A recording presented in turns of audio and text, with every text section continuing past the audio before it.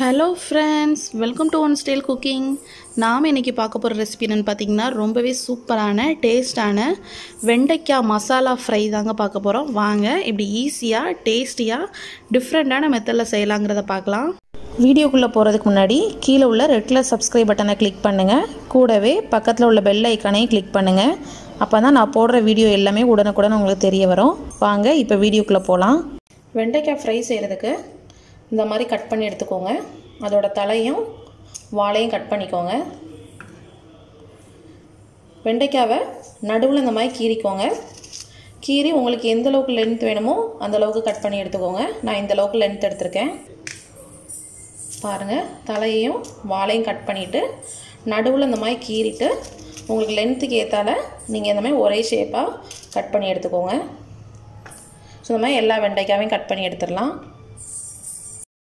So பாருங்கள், வெண்டைக்காவை இந்த அளவுக்கு நீங்கள் கட் பண்ணி வச்சுக்கோங்க.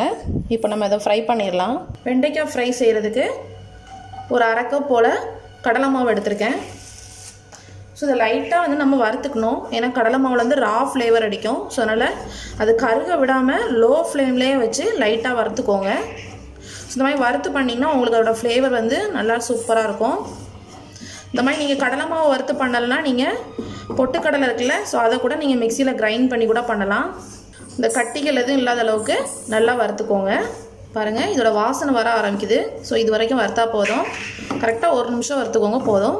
இப்போ இதை அடுப்பை ஆஃப் பண்ணிடலாம். இப்போ இதை ஒரு பிளேட்டுக்கு மாற்றிடலாம். நம்ம வறுத்து வச்ச கடலை மாவு ஒரு பவுலில் தட்டியாச்சு.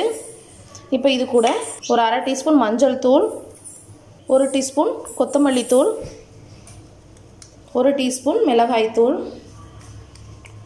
நான் ரெட் சில்லி பவுடர் சேர்த்துருக்கேன். அப்புறம் ஒரு அரை டீஸ்பூன் போல் ஜீரகத்தூள், கொஞ்சமாக பெப்பர் பவுடர் சேர்த்துடலாம்.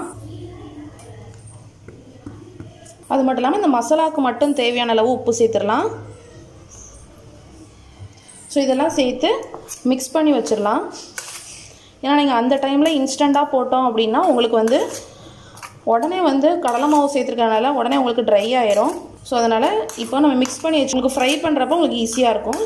ஸோ இந்த மாதிரி நீங்கள் ரெடிமேடாக கூட ஃப்ரை பவுடரை கூட நீங்கள் இந்த மாதிரி ரெடி பண்ணி வச்சுக்கலாம். உங்களுக்கு தேவைப்படுச்சுன்னா இதில் கரம் மசாலா பவுடர் கூட ஆட் பண்ணிக்கலாம். நம்ம இப்போ ஃப்ரை பண்ண ஆரம்பிச்சிடலாம். இப்போ ஒரு கடாய் சூடானதும் கொஞ்சம் அதிகமாகவே ஆயில் சேர்த்துக்கோங்க. இப்போ இந்த ஆயில் வந்து லைட் சூடில் இருக்கும்போதே கொஞ்சம் பெருங்காயத்தூள் சேர்த்துடலாம். ஏன்னா நம்ம கடலை மாவு சேர்த்துருக்கறனால கொஞ்சம் பெருங்காயத்தூள் சேர்த்துடலாம். இது கூடவே கொஞ்சம் நிறைய கறிவேப்பிலை, அப்புறம் நம்ம கட் பண்ணி வச்சிருக்கிற வெண்டைக்காய், இதை சேர்த்து நல்லா வதக்கிக்கலாம்.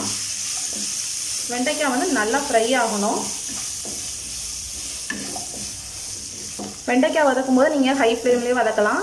நான்ஸ்டிக் கடாய் யூஸ் பண்ணிங்கன்னா உங்களுக்கு வந்து அந்த அடி பிடிக்காமல் உங்களுக்கு வந்து நல்லா வரும். அல்ல அந்த வெண்டைக்காயோட வலுவலுப்பு எல்லாம் ஒட்டிக்கிட்டு ஒரு மாதிரி இருக்கும். ஸோ இப்போ நீங்கள் ஹை ஃப்ளேமில் வச்சு கூட நீங்கள் இந்த வெண்டைக்காவை வதக்கலாம். நல்லா இந்த வெண்டைக்காய் நல்லா வதங்கட்டும். இப்போ பாருங்கள், இந்த அளவுக்கு வதங்கினதும் நம்ம இந்த வெண்டைக்காய்க்கு மட்டும் தேவையான அளவு உப்பு சேர்த்துடலாம். ஆல்ரெடி நம்ம மசாலாவில் உப்பு சேர்த்துருக்கோம், அதனால் ரொம்ப உப்பு சேர்த்துறாதீங்க. லைட்டாக உப்பு சேர்த்துக்கோங்க. ஸோ உப்பு சேர்த்து இன்னும் கொஞ்சம் லைட்டாக அப்படியே கைவிடாமல் வறுத்துக்கிட்டே இருங்க. பாருங்கள், இந்த அளவுக்கு நல்லா வதங்கினதும் நம்ம இதில் மசாலா ஆட் பண்ணிடலாம். நம்ம மிக்ஸ் பண்ணி வச்சுருக்கோம்ல மசாலா, ஸோ அதில் உங்களுக்கு எந்த அளவுக்கு தேவையோ அந்த அளவுக்கு ஆட் பண்ணிக்கோங்க. நான் அதில் ஒரு 5 ஸ்பூன் ஆட் பண்ணியிருக்கேன்.